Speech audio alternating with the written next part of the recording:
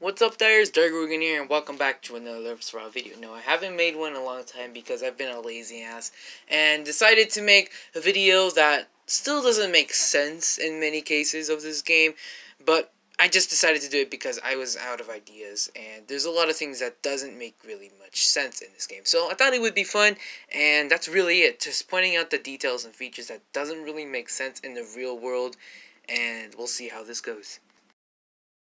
Number 10 is the chili pepper. The chili pepper protecting you from fire damage makes no sense. I mean, last I checked on Wikipedia, they clearly state that if you continue to eat a lot of chili peppers or just heat things, you will become more and more used to heat and it wouldn't hurt so badly. But that doesn't make sense when your entire body is constantly getting on fire and you will be like, oh, that feels so good, which makes no sense because it only affects your mouth.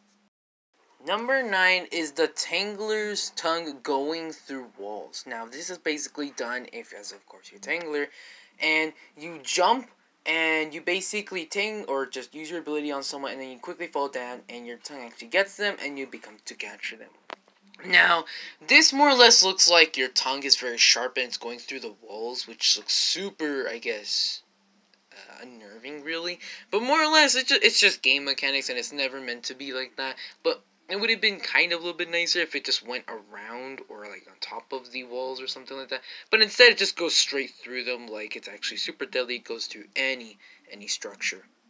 Into the number 8 spot is the Banshee's first stage. Now, this doesn't make sense at all because, first of all, if you were a zombie and there was literally a human a few inches or probably even a feet away from you, you would want to attack them and eat them alive. But instead, the Banshee is just standing there, walking around, crying instead of eating them alive. And if you were a zombie, you would want to eat them. And if they were a zombie, they would want to eat you, which doesn't make sense at all because they're a zombie, their objective is to kill you and eat you. Coming into number 7 is the lab container in Death Canyon. Now this one, the top of the container, the one that's broken, isn't connected to the back of the wall or the ceiling, so it's just floating there. Now if you do take a look at the back of it, it kind of does look like it is connected, but it isn't. And it more or less, if it was connected to the wall, it would not support it, and more or less it would just fall down in a second. But it's just floating there, so there's that. Coming into the number 6 spot is the ammo station. Now, in real life, look at all those magazines and ammunition there. They would not support 20 magazines in total, because if you take a look, there's only like 4 magazines and a few bullets on there. So that doesn't mean that is infinite ammunition. Yes, there are some ammo stations on the map, but if you continue to go to the only one constantly, how is there so much ammo? Where is all this ammo coming from? Is there a cabinet or something? Coming into the number 6 spot is the Inferno being in the water. Now, on the map Flooded, the Inferno doesn't get damaged or even dies to the water on this map. Even in his ability form, he doesn't die. And also his fire goes underwater, so there's that. That doesn't make any sense because last I checked, basically a fire extinguisher and water, and probably something else I'm forgetting, are one of the most best solutions to actually kill fire.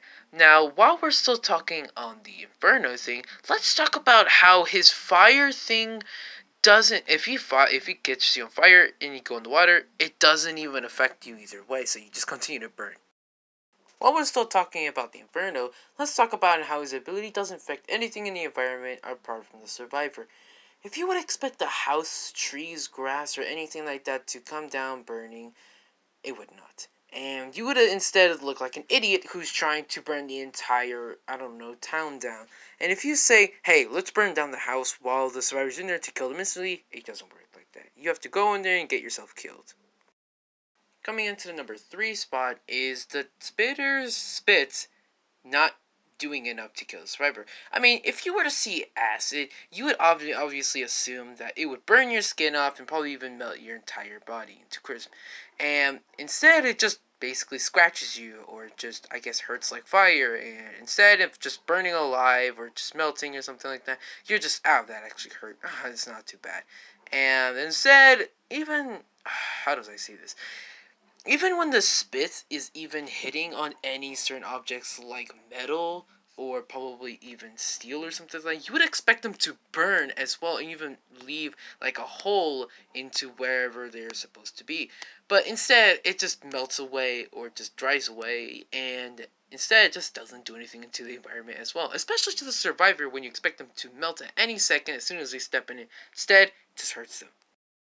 Coming into the number 2 spot is the Juggernaut's rock constantly being a rock and not a block of sand, dirt, metal, steel.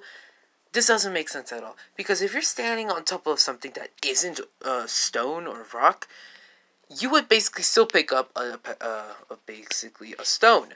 And that doesn't make any sense, because why would you pick up a boulder if you were on top of metal or grass? Now, we're finally made it to number 1. This doesn't make sense because the Juggernaut's rock throw doesn't kill the survivor like in real life, but instead it just hurts them a tiny bit. Now, there is an argument made to be here being like, come on, the rock isn't that deadly. But if you were in real life wearing no armor and some giant humanoid thing threw a boulder at you, you would have your rib cage utterly destroyed, all of your bones in your body destroyed, and possibly even die from that first throw, or most likely die from it. But instead the survivor's just like, ow, actually that hurt a lot, don't worry, I got a medkit, it's completely fine. Like, your bones are regenerating at any second. I mean, yeah, there is armor, but most of the time, no.